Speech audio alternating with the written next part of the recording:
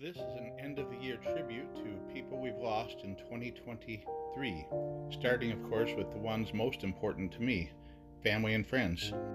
My mother-in-law, Edith Taylor, a wonderful woman who was always very kind to me.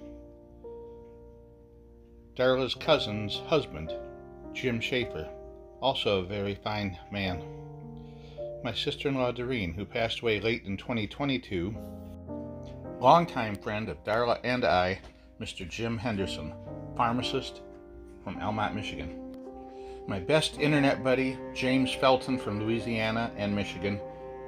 He was always there for me to chat with. Pastor Charles Stanley of Atlanta, Georgia, one of the best. Dr. Henry Kissinger, one of the most hated and admired men in America. Music legend Jimmy Buffett, one of only 2 concerts I've ever been to.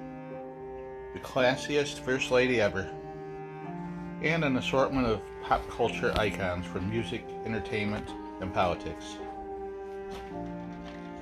I'm sure you see a lot of them here you know, and a lot of them whose work you've enjoyed over the years. Some lived to be 100 years old, others died in their 30s.